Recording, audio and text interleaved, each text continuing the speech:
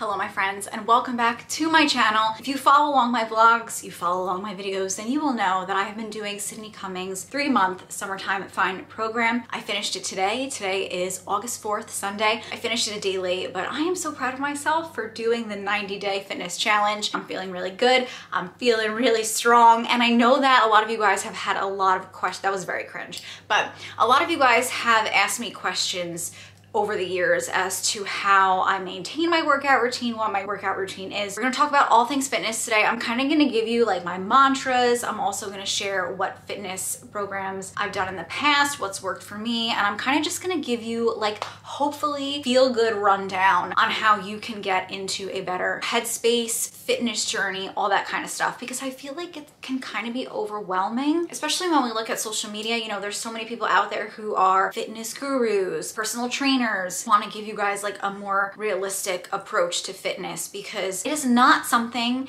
that just happens overnight, and it is not something that you can simply just rely on motivation in order to do on a day-to-day basis. But we're gonna get into it. I'm gonna give you all of my tips. I have about 9, but to be honest, I'll probably think of a few along the way. I'm sorry if the lighting is changing in this video. Of course, every time I sit down to film a video, a storm rolls in. I'm 33 years old. I've been working out for about 20 years, and I would say that the most important thing to do when starting your fitness journey is to figure out your why. Now, my why has changed throughout all the years that I've been working out. I started going to the gym when I was a freshman in high school. My why was because I wanted to be skinny. I was born in 91, grew up in the 90s, mainly the early 2000s, where, you know, Britney Spears was fat shamed when she looked hot AF during that, what was it, her VMA performance. So that was just the culture. Makeover shows, you name it. I just feel like women were always being judged and shamed according to their appearance. And so when I started my fitness journey, I just wanted to be skinny. Gave me the motivation. What got me into creating this daily habit? Was it a healthy habit? No. Was I well balanced in terms of nutrition and food? I was not. But my why, which was to be skinny, was what pushed me to kind of create a workout routine and get working out to be a part of my lifestyle. A better why could be your longevity, which is what my why is now. You know, I went from skinny, my why, for a good 10 years. Then I moved on to strong. I wanted to gain muscle. And then it kind of just became and again, not healthy, but I'm just talking you through my journey to make everyone feel heard and understood. Then I was kind of obsessed with being able to control the way that my body looked. I am someone that struggles with anxiety on the regular. I've had anxiety throughout my entire life. A lot of my anxiety stems from the fact that I cannot control things. I am a bit of a control freak. After I was so obsessed with being skinny, and then I was so obsessed with being strong, was the fact that I had the control to make myself really strong and muscular, you know, for me, or I had the control to make myself thin for me. And I kind of liked that I had the control to do that, depending upon what workouts I did, what eating habits I had, so on and so forth. What pulled me through for the next, let's say, 5 years. And then recently I've kind of just gotten to the point where I just want to feel good. I want to live for as long as I possibly can. I want to take care of myself from the inside out. And it's not so much about aesthetics for me anymore. I mean, I think we all care about how we look like to an extent. For me, that's not my driving force. When I work out, I am someone who has very nervous energy. So if I'm having a hard time, a way for me to cope, it's kind of become my therapy, is to get on the treadmill and just walk. I'm doing it to feel good. That is the space that I am living in right now. I want to last here on this earth as long as I possibly can. I want to be able to not only take care of myself, but to take care of my family as the years pass. So that is my driving force. So I feel like that was long, but I really do think that finding your why is really the biggest reason. If it is about aesthetics for you, I'm not shading anyone, and I'm not here to say I can do it better than everyone. I'm not a nutritionist. I'm not a personal trainer. This is me just literally explaining my experience being someone who has worked out in gyms, at home, with weights, doing yoga, Pilates, walking, running. I used to be such a big runner when I was in my like skinny phase, when I was obsessed with being thin. I used to run so many miles. Now I don't even run at all. Say you want to build your booty. That's cool. You know, I'm here to support you. I'm here to tell you that you can grow your booty, but use whatever your why is as the driving factor to get this to become a habit. I would say number 2 is to really get into a routine. I am not a morning kind of gal. I have always worked out at night, but as the years have passed and I have simultaneously gotten older, I've realized that at the end of the day, I just like don't have the energy that I used to have when I was in my 20s. It's crazy to me to like, I was really into boxing for a bit. Like I would come home from work, change into my workout clothes, drive to the gym, and I would work out from like 7 p.m. to 9 p.m. 5 days a week. And that was insane. Creating a routine for me, I really wanted it to be a morning routine, even though I'm not a morning person. I think you should ease into any fitness journey, no matter what. So if you want to work out in the mornings, start waking up 20 minutes earlier than when you normally wake up. Set your alarm. Put on your gym clothes as soon as you wake up and then do something active. You don't need to start with a HIIT class. You don't need to start with a strength train. You don't need to start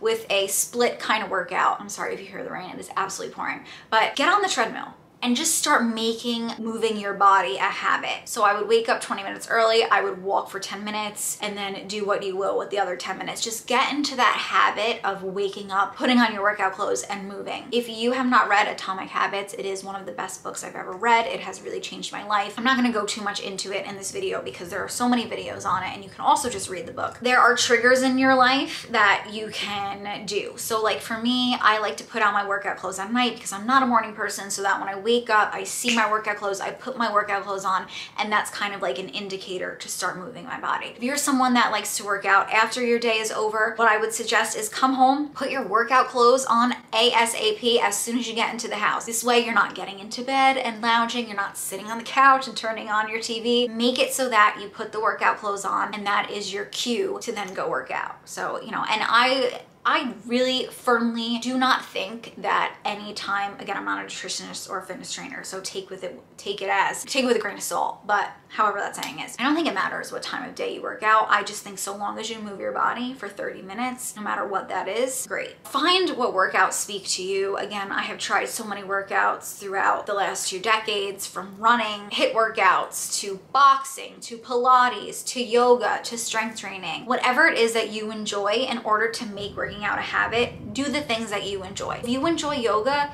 do yoga for the next 30 days and get that to be your habit. Lifting weights is the best for your longevity. I just feel as though, you know, you read articles and as you age, your bone density decreases, and I just think muscle mass will carry you further along in life. If you are getting into a workout routine, you've never been in a workout routine before and you love yoga, do yoga. As soon as you've gotten yoga down as a habit, start trying to incorporate a little bit of weightlifting. I think it is the best thing you could possibly do, and I would, as always, recommend doing Sydney Cummings. She does free workouts here on YouTube and she incorporates a lot of strength training. Track what you are eating. I'm not saying go on a diet, but I would download the MyFitnessPal app. That is personally my favorite app. You don't need to pay for it. It is free. And what I did when I first started with MyFitnessPal, I did not restrict what I was eating. I simply just entered in the app what I was eating every single day. I did that for about a week, and then I looked at my macros. If you don't know what macros are, that is the percentage breakdown of fat, protein, and carbs. So that is just the percentage of how much those 3 categories take up of your overall diet. And I realized I don't eat enough carbs. I eat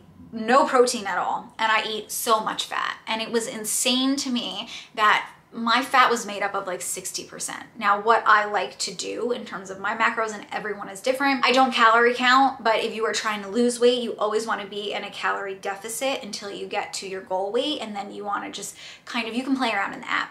You could put in how much you weigh, how much you want to lose, and the app will tell you how many calories a day you should be consuming, and then there's also a macro tab that will tell you your breakdown. I'm just working on body composition, which is why macros is most important to me. I want to gain muscle and I want to lean out. I like to do 50% carbs, 25 to 30% protein, and then the rest I like to do fat. It is really eye-opening to see what you are eating every day, how many calories you're eating every day, and what it is comprised of, because for the longest time I thought that I was a really healthy eater, and that just kind of was like a spotlight on my diet to say to me, like, listen, you're not as healthy as you could be. I also think it's important to really make a mental note of what a serving of something looks like. If you're gonna have chips, don't deny yourself. I am a firm believer that you should not deny yourself the things that you want, because when you strip your diet of all the things that you enjoy, it doesn't make it a lifestyle. And I think in order to make working out a part of your everyday, and I'm not saying to work out 7 days a week, but just that active kind of lifestyle, it needs to be reasonable and it needs to be sustainable. If you're gonna have a bag of chips, don't eat the bag of chips. Count out the servings. You guys know on the back, there are the nutrition facts. If it says that 12 chips are in one serving, I literally suggest to you, and I do this all the time. I just had pretzels downstairs. I opened the bag, there are 10 pretzels in a serving. I decided that in my macros today, I could have 2 servings, so counted 20 pretzels. I put them on a plate, and that was my serving, and I put the rest of them away. Try to have 1 serving of whatever it is you're eating. You will be surprised at how little a serving is and how much you've been eating of each and everything. You know, with me, cheese was such an eye-opener. I love cheese, okay? 1 ounce of cheese is not a lot of cheese. I thought I was eating healthy. I was eating like 4-5 ounces of cheese a day, which has a lot of fat and not enough protein. So I would just highly recommend downloading MyFitnessPal and seeing what it is you're eating on a day-to-day basis. You will be surprised, and that will be a really good indicator as to how you can make small changes. I also always say it's hard, and I don't not eat processed foods at all, but I do try to cut back. Processed foods are terrible for you. Eat a lot of protein, but also when you're eating a lot of protein, make sure you're eating your fruits and veggies to really get that fiber, because protein can be really, really hard to digest if you don't have enough fiber in your stomach. Cheat days are a terrible idea. I don't think you should cheat the whole day. Have a cheat meal. Not a vacation unless Miguel gets pancakes. Wow, that bacon is like glistening. It could be once a week, it could be twice a week. Bouncing back from a cheat day is so much harder than bouncing back from a cheat meal. If you're eating healthy regularly, a cheat meal isn't gonna throw off your digestion too much. Don't have a cheat day, have a cheat meal, and you will mentally feel so much better and physically feel so much better. Another thing that will help you mentally and physically is to not compare yourself to others. Like I was saying in the beginning of this video, there are so many people out there who dedicate their whole lives to fitness. For example, Sydney Cummings, I love her. This is her profession. And I say this with the Kardashians all the time. The Kardashians are unreal looking and super, super attractive and sex symbols because their whole life is dedicated to looking like such. They have chefs, they have personal trainers. You know, if you're a fitness trainer, you're working out multiple times a day. You are well-versed and well-knowledge in nutrition. So it's kind of just like a hack, a great hack, but an unfair hack, and it's an advantage that these people have. But if you're someone like me, I have a 40-hour work week. I work full-time, I commute to and from the city, and also we are all made up so differently than one another. Our genetics are so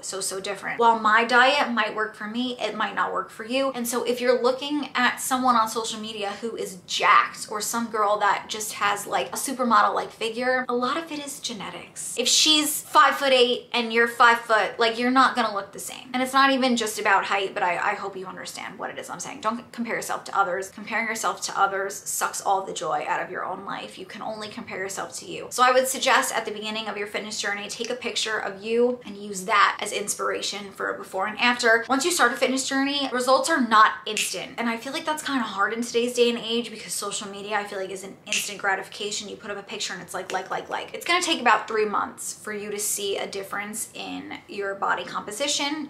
But once you see those results, that alone is motivation and what pushes you forward, because you kind of get addicted to the results.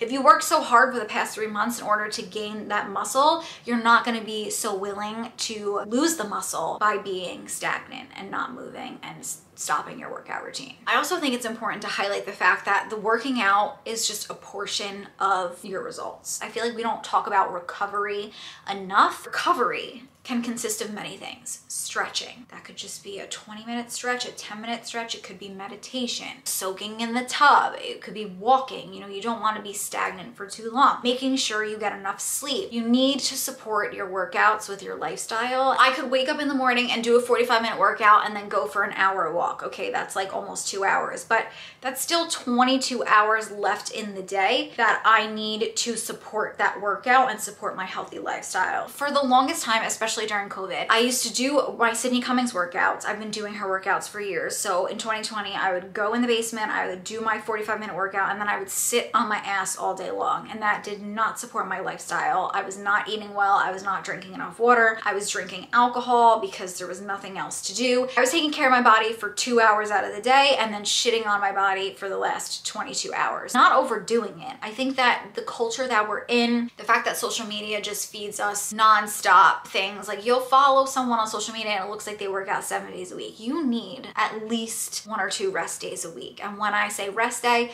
like an active rest day, go for a walk, but you shouldn't be hitting the gym 7 days a week. That's just not good. When you're lifting, you're tearing down your muscles. When you're working out, you're tearing down your muscles. You need to give your muscles the chance to rebuild themselves before you tear them. If you just keep tearing them, you're just really, what you're doing is increasing the risk of injury, and then that's going to derail your fitness journey. Believe me. Before I started Sydney Cummings Summertime Fine, I had a hip injury. I hurt myself. I woke up one morning and my hip just hurt. I went to physical therapy for about 5 or 6 weeks. I just had to ease myself into it. And I really think that this is the biggest thing for me that has shifted so much in recent years. But it's really your mindset. I was always an all or nothing kind of girl. I'm not kidding. I've always had a planner. I love a planner, and I would pick a day in my planner and write healthy in the planner. I would do great for about a week, and then on the 8th day, I would eat like a shit meal, or I would skip my workout, and then I would go in my planner and I would erase that healthy day and I would cross it out of my planner, and I would just feel so terrible about myself. I would feel like such a failure. That's not a good mindset to have. You know, life, God willing, is an ongoing journey, and we're gonna have bad days and we're gonna have good days, whether it's fitness related, whether it's just life related, job related, personal life related. There are good days and there are bad days. Just because you had a cheat meal, or just because, you know, you had a piece of dessert when you told yourself you weren't gonna have a dessert, does not erase the days prior where you were giving it your all and you were doing your best. You can't be an all or nothing kind of chick. Fitness, life, it should all be about balance. So don't put too much pressure on yourself, because the only person that will get in your way is you. So by putting too much pressure on yourself, by being all or nothing, by, you know, I'm only eating fruits and vegetables and healthy, and oh, today I had a piece of chocolate and I feel guilty. No, you can't do that to yourself. Not every day is gonna be your best day. And even when it comes to workouts, you know, on a day-to-day basis, especially if you're a woman, you know, we have menstrual cycles. I feel very different on any given day. One day I will be lifting a 30-pound weight and I will feel like freaking Superwoman. Like I am killing it. Like this is the heaviest weight I've ever lifted. And then the next day, I'll be lifting 10-pound weights. And it's just like, as long as you give it your all in the day that you're in, that is all that anyone can ask from you. All the stuff that I get to work out, I purchased on Amazon. I have a set of dumbbells. I bought a dumbbell rack, all from Amazon. I think my dumbbells range from 10 pounds to 40 pounds. I buy all of my workout clothes from Amazon. Love these little Amazon 2-piece sets. They're really lovely, like scoop neck. I wear them so many times. I bought them in so many colors, and I think this set is like $20. I will put one link down below of all of my like workout gear that you can purchase through Amazon. I just do workouts on YouTube. So I do Sydney Cummings. She's definitely the main chick that I do. Every month I buy her monthly programs. I believe they're like $7 or $8. It's nice because I get the whole calendar. So tomorrow is Monday. I can plan. I have a 40-minute full body strong. So I'm gonna wake up with enough time to do a 40-minute workout, shower, get dressed. It takes away the guessing. So like tomorrow when I wake up, I'm not scrolling to figure out what workout do I want to do today. Like, no, it's already set in stone for me. If you're someone that likes to try different things, do different things, I just recommend on a Sunday night after dinner when you're watching TV, get on your phone on YouTube, pick a couple workouts for that week and put them in a playlist. Like have a little playlist that's private to you. That's what I used to do. And I would kind of curate my own workouts each and every week. But who else? I'll pull it up right here. I just have an iPad. This iPad is ancient, but I will just pull up whatever workout I'm doing on my iPad. Channels that I'm subscribed to, like I said, Sydney Cummings, Fit by Mick, she has great workouts. Heather Robertson, Mad Fit, I was doing a lot of her workouts when I was trying to ease back into working out for my hip injury. Yoga with Adriene, she has very beginner friendly yoga exercises. Move with Nicole, she does a lot of Pilates, which I love. Boho Beautiful, a lot of yoga, advanced yoga, I love. She also has beginner stuff too, but I find most of her classes are intermediate. Eleni Fit, I love Eleni Fit. I was doing a lot of her workouts too when I was trying to ease back into my workout routine. I hope this was helpful. I had a wonderful time doing Sydney Cummings Summertime Fine. If you have never done her Summertime Fine program, I understand that it is August and it's the last month of the summer, but I would highly recommend going back and doing it. I will link Sydney's YouTube channel down below. She has changed my life. She has not only changed my body, I see the most results when I do her workout programs, to be honest. She has changed my mindset completely. Her motto is happy, healthy, strong,